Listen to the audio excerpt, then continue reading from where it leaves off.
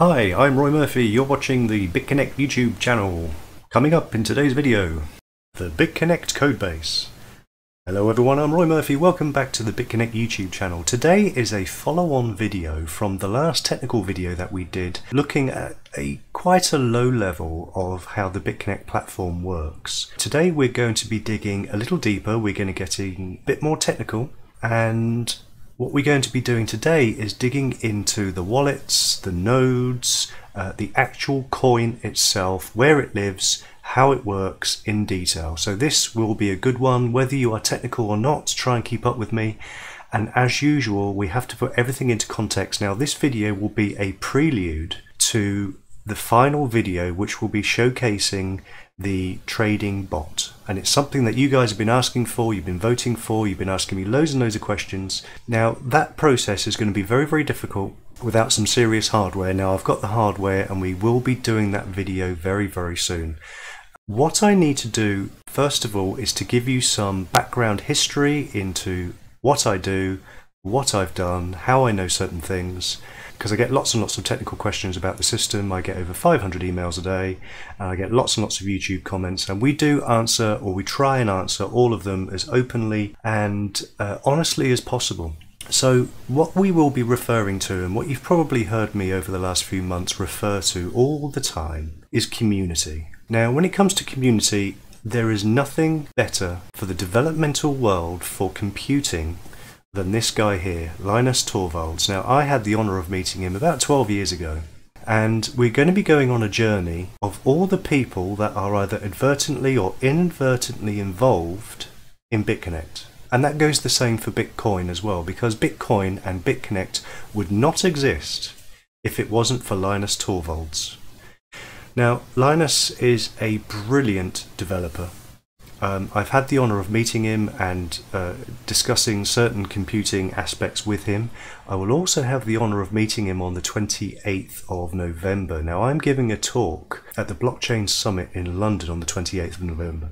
And he's very, very shy. He doesn't usually get up and do lots of public speaking, so I have been put on a table with him for the after dinner party, so I will be able to grill him over everything that I've missed out on the last 12 years. Now, he is probably one of the most misunderstood people in the programming world. Now, if you don't know who Linus Torvalds is, Linus is the creator of Linux. Now, if it wasn't for Linus, you wouldn't have Android, you wouldn't have Mac OS, OS X, you wouldn't have Apple, you wouldn't have Raspberry Pi. There are so many things you wouldn't have. We talk about forks all the time in the altcoin world. You know, there's a fork of Bitcoin. You've got Bitcoin Gold, you've got Bitcoin Cash, you've got SegWit 2x, you've got all of these different forks. Forks were created in the mind of Linus Torvalds. So we must pay respect to this guy for his work, and we need to go through the history of some very important things that have happened in computing to realize the effect that they've had on everything that we do today in Bitconnect. Okay, so Linus Torvalds. So I'll be having a good chat with him next week. So the reason why we met originally, I was a big proponent very early on of the Fedora project. I worked on it from day one, have done for nearly 20 years. I stopped about 7 years ago. So this is the operating system of choice out of all the different repositories for Linux that Linus Torvalds uses on a day-to-day basis as his personal computer. Because it's based on the Linux protocol, it's based on that distribution. So I spent a long time working with Fedora, which is why there's an association between the two of us. Now for a long time I worked with the Red Hat Corporation. So Red Hat is a Linux enterprise server system. I spent a long time working with Red Hat, and part of the Fedora project, you notice that the Red Hat icon is actually a Fedora hat. The Red Hat was the enterprise Linux server system for big corporations. You can see here it's the reason that 90% of all Fortune Global 500 companies choose Red Hat. It is the system of choice for anyone that can afford to run the Red Hat Linux server.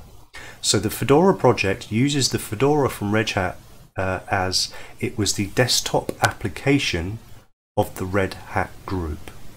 Okay, so you have the commercial side of the servers, and then you have the operating system, the desktop operating system, which is my preferred distribution if I'm using a Linux computer. So that is that there. So I worked on, later on, there is a community, we keep using this word community, there is a community fork of Red Hat that became a free open source distribution of Red Hat, which later became CentOS. Now CentOS stands for Community Enterprise Operating System. It can either be a desktop computer or it can be a very powerful open source community driven server.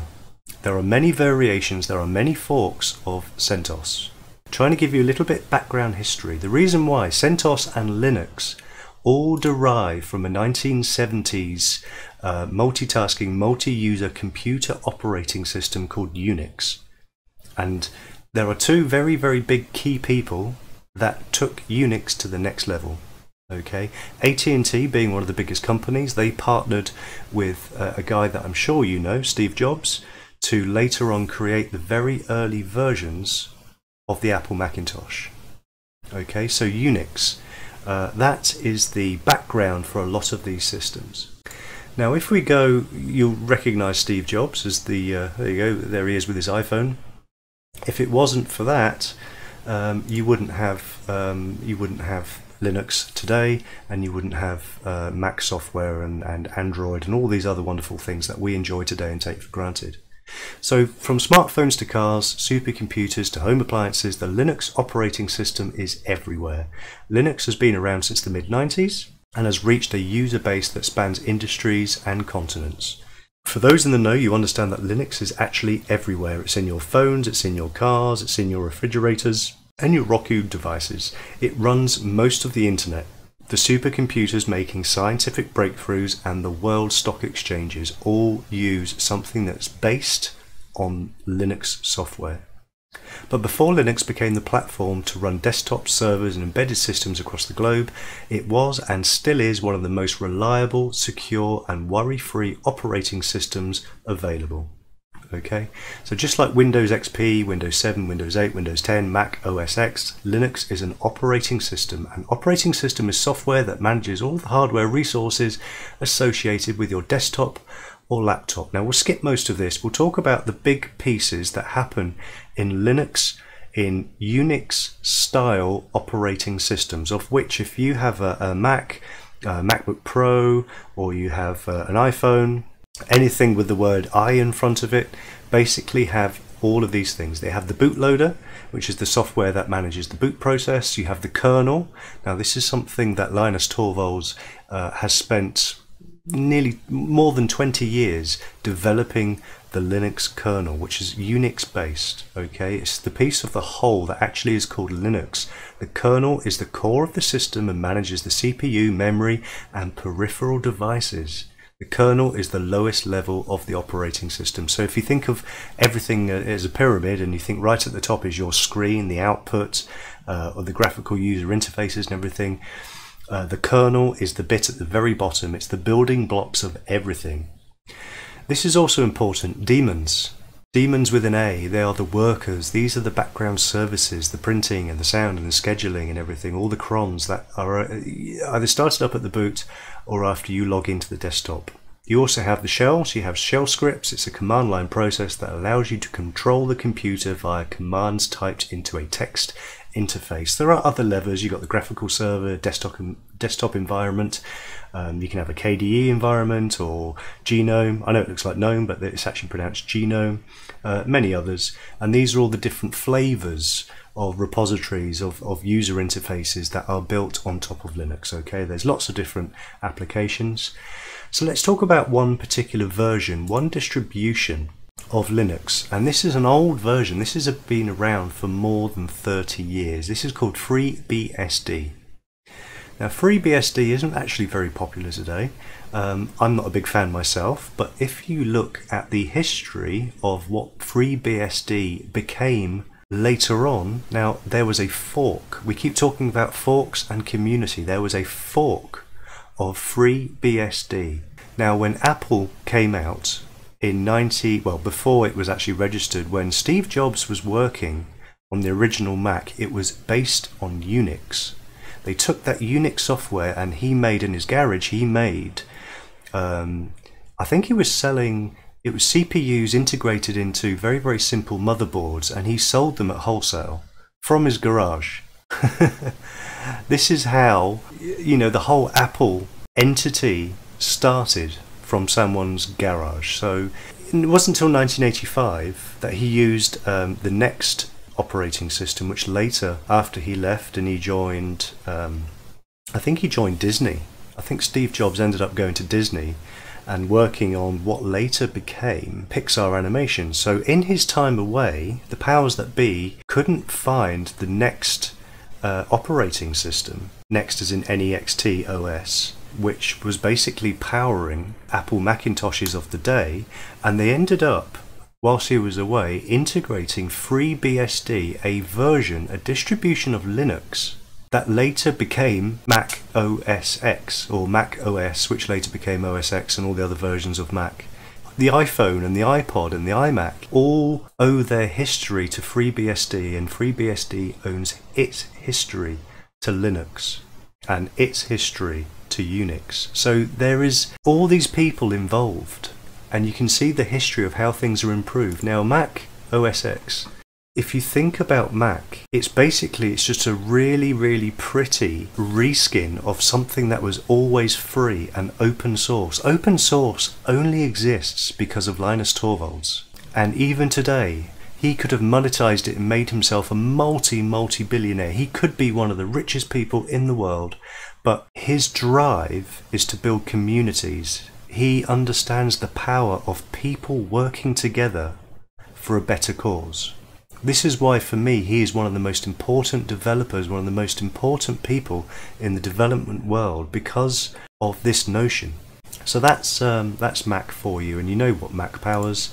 It powers everything that is Apple. You have your Mac, your iPad, your iPhone, your iWatches, your Apple Watches, Apple TV, all of the music, and everything that Apple is today owes itself to Linux. So something else that Linus Torvalds worked on, and is something that transformed the industry, especially the industry that I work in, when you work with developers, he invented this other thing called Git. Now Git is a distributed version control system designed to handle everything from small to very large projects with speed and efficiency. So to give you an analogy, what this allows is, rather than different developers using code and then trying to share it via email and take the bits of changes and the improvements and then someone else write that and then push that live, this is a way for people to collaborate on the same piece of code and their own improvements. And there are different version controls of how you pull and push and upload those changes without actually harming the original. So this is a version control system called Git. Now later on, it was actually part of what later became a Google project, became the world's first online distribution, which was based on Git, and it's called GitHub. Now GitHub, some of you may have already known, but it's built for developers to communicate and to develop software alongside millions of other developers. So it's a way of communicating and combining and adding your code, your reviews, your analogies, your upgrades to a piece of software, and it is a community project. This would not exist if it wasn't for Linus Torvalds. So let's cut to the chase now. Let's get to the GitHub version of Bitconnect. Now this is the Bitconnect coin. So what this is inside this GitHub repository is the community collaboration project of different people over different times. There are different areas of different parts of different libraries that have been merged together to create Bitconnect. If you look here, and it says Bitconnect coin is an open source peer-to-peer community driven decentralized cryptocurrency that allows people to store and invest their wealth in a non-governmental controlled currency and even earn a substantial interest on investment. The Bitconnect coins are used by the Bitconnect community members for Bitconnect services and to store and invest. And it's got the link to the bitconnectcoin.co.uk. This is the official repository. This is the community repository for the Bitconnect coin. And when I say coin, I don't just mean the coin. I mean all the wallets. I mean the instructions for the nodes, for everything to create and to move money, to do all the processes. It has lots of code inside it. We're going to cover some of the code that is inside Bitconnect coin. So I won't go too much into the technicalities because some of you won't be that technical, but it may be interesting for you to actually see how everything is put together and what the history of the libraries behind it are, what their history is. Also look at the contributors, the people that have worked on projects that have been merged into Bitconnect over the years. It isn't just one person, it's not just one developer, this is a community of people working together. I'll show you the repository. So if you look here, you've got the README file, which is in here, and this is what actually gives this text underneath in the README. It says General Introduction of Bitconnect Coin. Bitconnect Coin is a secure and energy efficient proof of work, proof of stake coin. Bitconnect Coin uses a faster proof of work distribution mechanism to distribute the initial coins. Then after a few days, the coin is basically transferred to a pure proof of stake coin, where the generation of the coin is mainly through the POS interests. If you want to understand how the coin is created and how the coins are generated, you need to understand this. If people say, how can Bitconnect ever be sustainable? The answers are in the code. If you don't need to understand code, just understand where to look and draw your own conclusions based on that. So the Bitconnect coin specification states that there is a maximum of 28 million Bitconnect coins that will ever exist in the community. Now we've worked out at that creation rate that will not complete until the year 2146.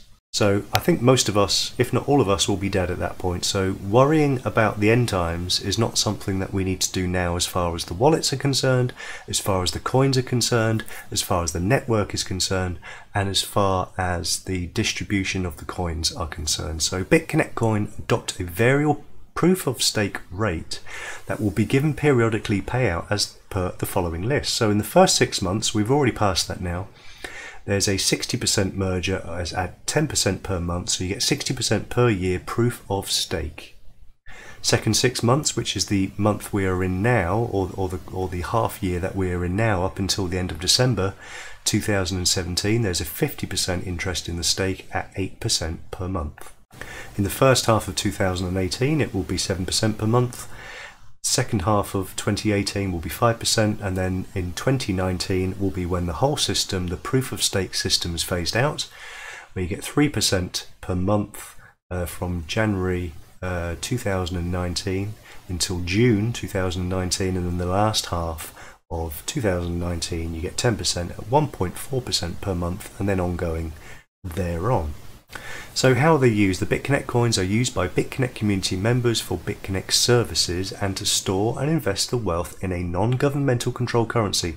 The Bitconnect coin will also be used as a payment system on a number of Bitconnect partner websites. Okay, so we can go through how they're produced and how to actually go and download your wallets. I imagine if you're using Bitconnect, you've probably got a Qt wallet already, and you can see that everything is called a Qt wallet. So all the wallets are called Qt. We'll go through the reasons why it's called a Qt in a moment.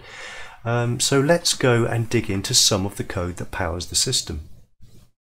So you can see you've got the main things, which are mainly the install codes. You've got the README files. You have the Bitconnect Qt Pro. Now what the Pro stands for is project. Now there is software called Qt software.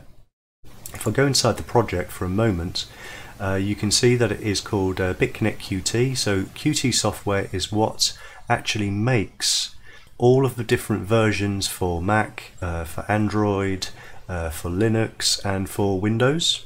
So it is a way of writing it in a specific type of code. In this case it's C++ is the code that's been used to write this, and they use the Qt software to actually combine and make a finished, polished version that is executable in different programming languages and for different operating systems. So that is what Qt is. Okay, it's a way of writing code once and then porting it to different operating systems. So that's what this is used for.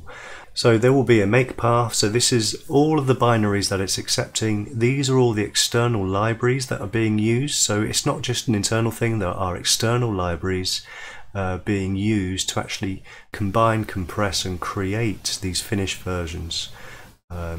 So you can see all the object paths. If we scroll down, you can see the make targets. I don't want to go too much, but this is the source code under the Qt wallet, and you can see everything ends in .h. So this is the binaries that have been already pre-compressed into a language that the Qt software can actually make. So these are the transaction table model, for instance. .h comes from the transaction table model .c++, so it would be .cpp. So you write it in C++ and everything is then ported so it can be made into different versions for different operating systems. So that's what the Qt part of the Qt wallet means. So all of these are the source codes. These are all of the different models written in C++ that give all the logic so that when they combine all these together and run it as a complete program, it does everything it needs to do. So that is the Qt wallet and the actual daemon for Bitconnect. So it's the Bitconnect Qt, and that is the project for the Qt software to be able to build all the different versions for all the different operating systems. So let's go into the contrib file. So you've got contrib, doc, setup, share and src. So contrib are all the different libraries and the contributions. Doc is all the documentations. Setup are all of the binaries that are necessary to actually start the program. Share is what it says on the tin. It's all the different sharing mechanisms and all the different IP addresses used to connect everything together. And the src is the source files. It's where the main application actually lives. This is where the daemon runs, and this is where the wallets and the nodes get run from on different Linux servers all around the world. So let's just jump into the contrib file.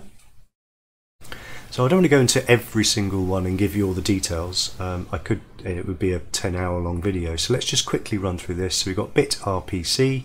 This is the Bitconnect or Bitcoin remote procedural calls. So this is everything for the wallet to actually communicate, and this is the startup. So when you actually install the wallet for Bitconnect, it will create an app data file. So that will run on a different area of your system. So this will be installed.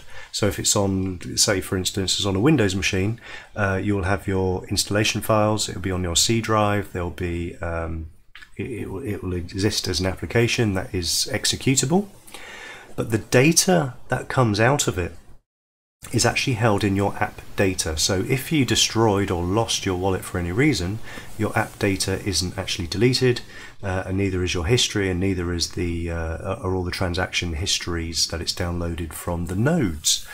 So in this case, you can actually update a newer version as they come about, and it doesn't actually destroy any of the history, and everything is backwards compatible. So you can update your wallet, and your transaction history is there, and all of your history from your transactions, your buys, your sells, your storage, your staking history and everything is all there, because it uses the same private key which actually lives in your app data area of your computer. So the first thing it does is JSON RPC, which is JavaScript Object Notation Remote Procedural Call. So this is saying that it's an internal call to this address. So this is the service proxy. This is a local IP address on your machine, and it will open up port 8332 as the communication port to do everything that it needs to do to update that app data. So there's certain functions here. You can see that you've got the backup wallet. It's got an if statement, cmd is a command, equals equals. There are different integers for equals. Equals actually just means equals. There's equals plus and equals minus, which is a greater than or less than iterator. backup wallet, so it says try, it goes to the path and it says enter destination file path name, and then every action, every function has an exception, and if the exception will actually print an error code. So this is used for debugging. So if something doesn't work within the system when you're developing this stuff, it will say error debug code level 21, so on line 21.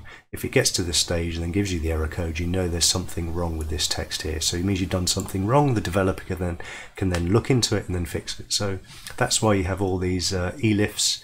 This is an else if statement. So what it's saying is if backup wallet, and then it's going to go through a cycle of all the different functions. So the next cycle is an else if. So if this is a success, it goes to the command get account, and then it goes through enter Bitcoin address. So these are all the different functions within the wallets that it needs to have when it starts up. So it's the actual Bitconnect address, get account address, so this is the account address from the nodes, get addresses by account, so these are the account functions, get balance, this is important if you want to open your application and find your balance in there. So it goes through and looks for the function called get balance. Okay, so these get balance functions are elsewhere within this repository. This is just all the calls that it expects, and if it gets the correct answer back, your application will open. So if there's a problem with any of this, your application will never start. Get block by count, get block count, get block number, get connection count, get difficulty. So this is the difficulty from the miners. This is from the actual network itself. So this is for the proof of work method, so it needs the actual mining difficulty, so it actually gets that from the RPC call. Get generate, we've got all sorts, get info, get new address. So your addresses are actually created and obfuscated inside your app data within your PC. So you don't need to know all of this. It's just I want you to understand how complex some of these can be. This is just one simple call file to a set of functions. And you can see how many functions there are that it needs before it even opens the application. So you've got get transaction, get work. We've spoken about this in when we did our mining video. When you want to do mining, obviously you need to find the get work procedural call that will give you the hashed algorithm for you to actually mine, understand with the difficulty rating, and then actually do the decrypting, do the hashing, and then send it back for the network to see if you've got the correct answer or not. So that is the get work. We won't go through all of these, but this is basically the bitrpc file. So that is one of the main files. Go back to RPC. Let's go back to the contrib file. The next folder is called Debian. Now, if you don't know what Debian is a repository. It is a variation of one of the Linux distributions. Debian, the reason why that it's got Debian in here is because it's the type of server and all the libraries that are needed, necessary for this particular coin, for the Bitconnect coin to run, requires all of these prerequisites that exist in all of these different source files and patches, and these are all different updates and libraries that will allow the coin to have everything it needs to communicate with its end target, which is the node. Okay, so you've got copyright things and you've got bins and examples, so I won't go through all of these, but something that is interesting, it's calling the NovaCoin Qt desktop and the install areas for NovaCoin. So if you want to know what NovaCoin is, if we go to NovaCoin and go to the website, it says welcome to NovaCoin. NovaCoin is the coin of the future, a unique way of utilizing both proof of work and proof of stake for block generation with separated target limits. Make it stand out. So it is a completely open source. Open source means a community project. Nobody owns it. It's on the blockchain. It is an open source collaboration project. So everything that is inside Bitconnect and in Bitcoin is either open source or a community project where different people from around the world can collaborate and make it better. Okay, so the basis of some of the things that happen within Bitconnect uses the NovaCoin ecosystem. Okay, So what this does, this is a way of working out the proof of stake calculator, and we'll see where that goes with it inside the coin. So this is where you can set your difficulty level for your proof of stake, the amount of staking in days, and you go to calculate and it gives you the code that you can actually insert into the system to change your proof of stake algorithm, or to change the workload. Okay, so we can get rid of Novacoin in a moment. So that's Novacoin. Novacoin is actually powering Bitconnect. So that is one of the other community projects that has been incorporated. It's one of the technologies that controls the proof of work and the proof of staking algorithm. Okay, so not many people know that. So that's that. So let's go back out of Debian. We won't go into the Gitian descriptors and the Gitian downloader. Git, this is all to do with repository management and the way that we update the information to actually build the next version. It's a version control version of the Bitconnect here. So you've got wallet tools. So these are all to do with the Qt wallet. These are different iterators. Again, it's a JSON RPC. Uses the local proxy and the local IP. And this particular file is for changing your password. So what it's doing is it's expecting, here it says access, so this goes to a function called access.walletPassPhraseChange. This will exist in a different file, and what it requires is password and password 2. So password 1 is the old wallet address passphrase, and the new one, if you want to update it, is password 2. So it says enter new wallet passphrase, and in order to update that, it will expect the first one to be correct and the second one to be correct. And in a different file, in a different part of the system, there will be the logic for actually making sure that this is entered properly on the blockchain, and that everything works, as it should. So you've got those in wallet tools. I imagine that the wallet unlock is exactly the same. So you've got the wallet passphrase and unlock tools. So that is just another one that controls some of the functions within the wallet. Let's go back into the Bitconnect coin main file. You've got the source files, and this is where the most important part of the actual functionality of the coin itself. So you've got the JavaScript object notation, you've got level DB, you've got object testing, so this is the testing environment. You've got all of those repositories that are required to actually build it into all the different versions. So everything's built in CPP, which is C++, and then each one is then converted into a format that can be read by the Qt operating system, or the Qt system, to actually combine everything into the different distributions for the different operating systems. So all of this here, all these different files, I mean, there's one for Bitcoin. So if you look at the collaborators for Bitcoin, you can see this one was actually written by W.J. van der Laan in 2011-2012. If you go back to the Qt area, so yeah, you go through all the Qts. That's the Qt software. If you go into level DB, so if you want to know what level DB is, this is a very lightweight database. So this is the setup for how the database is run and how it logs everything and how it actually makes its own blockchain. So it uses level DB. Now level DB stores entries lexicographically sorted by keys. The sorting of one of the main distinguishing features of level DB amongst similar embedded data storage libraries, and comes in very useful for querying, as we will see later. So what it does, it uses an arbitrary byte array as a database for both keys and values. So it's a key value storage database. That's all you need to know. Okay, so that is how the blocks of data from transaction IDs go into level DB. So it uses this level DB as its internal database. It's a very lightweight database, and that's why we have this whole level DB document here. So it says level DB, a key value store.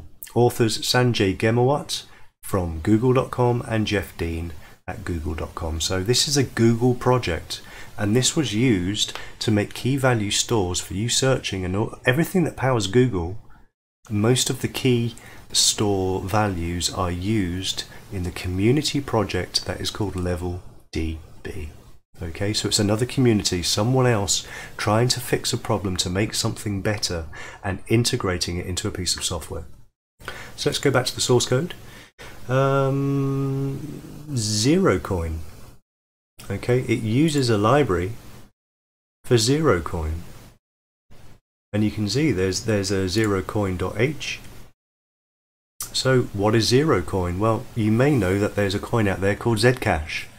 Zcash is based purely on Zerocoin. If you go to the Zerocoin project, Zerocoin is a project to fix major weaknesses in Bitcoin, the lack of privacy guarantees we take for granted in using credit cards and cash. Our goal is to build a cryptocurrency where your neighbors, friends and enemies can't see what you bought and for how much.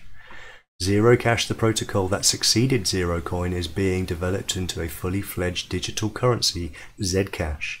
Zcash, this secretive currency, the project that began with a proposed extension called Zerocoin to the Bitcoin protocol that allows users to mix their own coin, a collaboration, this community project that we keep talking about between the original Zerocoin project members and the cryptographers at MIT, the Tech Union and the Tel Aviv University, has produced a far more efficient protocol that allows for direct private payments to other users of hidden value. For disambiguation, we refer to this new protocol as Zerocash. So it goes around the problem of Bitcoin not always being private, because it can actually announce who you are, and it does exist on a blockchain. The whole Zcash and Zerocoin protocol is used within Bitconnect. These are all the definitions for obscuring all of the serial numbers and all of the these libraries to actually make everything completely on the blockchain but completely secure. Okay, so this is an addition to the Bitcoin protocol. So that's Zerocoin. We've looked at that. What else? Key stores. Just saw that there. So if you go to main, we won't look at the key stores. So this is how all the keys and the private keys are generated, and they sit on your PC. The main CPP is the most interesting one, because it tells you how the actual coin is set up. So you can see here the original contributor for main.cpp is 2009-2010, when I used to work for Bitcoin, Satoshi Nakamoto. Okay, it was later the Bitcoin developers, which is now called Bitcoin Core.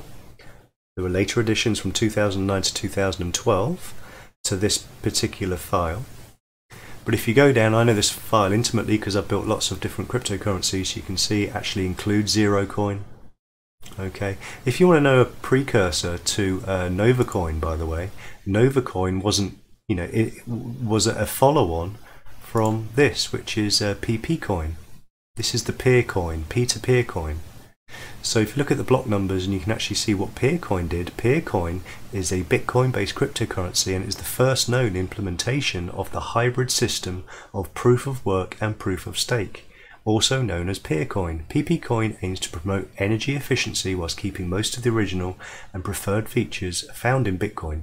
Okay, so what this is here, this started off Litecoin and Namecoin and all the other lightweight script-based versions. All these different forks from the original Bitcoin protocol. So if you want to go back further from Novacoin, you've got this PPP coin, you've got Zerocoin, you've got LevelDB and Novacoin. So you can see all these different things, all these different collaborators, all these different softwares, all these different libraries being used. So we'll go through this because this is actually quite interesting in this particular file. We won't go through everyone because I'm sure it will actually bore most of you, but you've actually got the CBIG number, the proof of work limit. So this is where you set the limits that actually control the proof of work algorithm and the proof of stake limits. So you've got unsigned integer, n target spacing 2 times 60, block spacing 2 minutes. So rather than say 120 in seconds, to make it easier to adjust, it's 2 star, which is 2 times 60, which is 2 minutes. Okay, minimum stake age is 15 days. So when you look at the unsigned integer n, which is the function stake min age, it is 24 times 60 times 60 times 15. So it's 24 hours in the day times 60, which is in hours, times 60, which is in minutes. 24, which is hours, 60, which is minutes times 60, which is seconds, times 15 is the 24 times 15 is the amount of days, which is 15, and it's the same again for maximum stake age of 90 days, so it's 24 times 60 times 60 times 90, and then you've got the modifier interval, which is 10 minutes, so it's 10 times 60, time to elapse before a new modifier is computed. So that is the Coinbase maturity is every 10 minutes, and the Coinbase maturity produces 50 coins, so it's the Coinbase maturity is 50. So this is how many coins, this is how many Bitconnect coins are produced every 10 minutes, 50 coins. So this is 50 coins produced from the proof of work, not necessarily from proof of stake, because that's on a sliding scale. I don't know if this is going to bore you, most of this stuff, but there's so much in here to see. I will actually put this link in the bottom of the video, so you can actually, if you are interested in seeing some of the other functions and what is included in the Bitconnect coin, everything is public. It is a public collaboration. You know, you can see here what's in here. This is about orphan transactions, how Bitconnect deals with orphan transactions, how it gets over memory exhaustion for different currencies. It shows how it gets through you know, DDoS controls, how it's got anti-hacking security. There's lots of stuff here to prevent DOS attacks. I won't go through every single one. I will give you the link, but just to let you know, there is a very powerful big collaboration. There's a big community that work on this. So when people say, you know, who owns it, you know, who are the people, we've looked at the PLC. We know all the different promoters around the world. We know all the people that are interacting. I imagine that the owners are a very, very small group of people that can be counted on one hand, but the community is massive, and it will always continue, and it is sustainable, because if you look at the mathematics behind it, if you can get behind this and understand it, all the people that are behind, all the people that are pushing it, this is a community thing for and on behalf of the community. I think I've talked too much now, so I'm going to let you guys go, but I hope you enjoyed that. It's a little look, and in the next video we'll be going even deeper, and we will be looking at the Bitconnect trading bot. If you haven't already, like this video, don't forget to subscribe. If you want to know when that video comes out, don't forget to hit the little bell icon so you get notified. There you go, some little bit of a history for you, and a big dive into Bitconnect that maybe you just didn't know. There you go, bringing you some more news every day. I'm Roy Murphy, you're watching the Bitconnect YouTube channel, and I'll see you in the next video. This video was brought to you by Team Smurf.